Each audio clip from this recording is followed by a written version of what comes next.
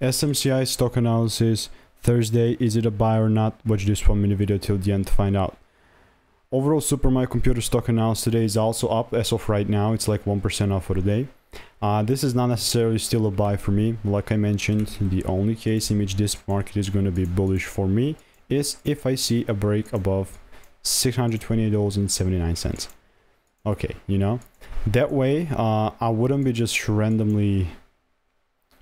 This is why this is the kind of sitting here, because if the price, only if, you know, this is if then clause, like if the price starts breaking above these highs 2 times, only then I'm counting this as something bullish, in which case I'll buy.